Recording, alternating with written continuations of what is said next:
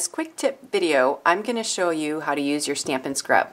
So a couple things that I love about the new Stampin' Scrub is first, these little pieces right here grip the surface so that when you're cleaning a stamp, you're not moving the whole scrub around as previous ones did before.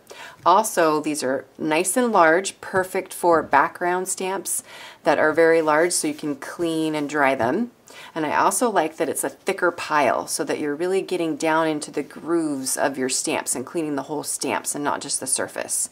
And it's very easy to clean and remove these so that you can always have clean stamps. So to remove this, I'm just going to take a bone folder, and you can see here in the corner there's this open spot. So I'm just going to get my bone folder under there, and it's going to help me pop these up. So I'm just going to pop them out and scoop them out.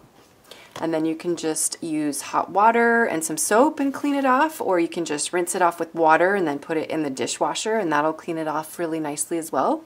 And then once it's dry, you can pop it right back in by just sliding it under the two tabs on one side and then the other side as well. And so that's how you remove and clean your Stampin' Scrub inserts. And I hope that you enjoy using your Stampin' Scrub. I sure do enjoy using mine. And thanks for watching this quick tip video.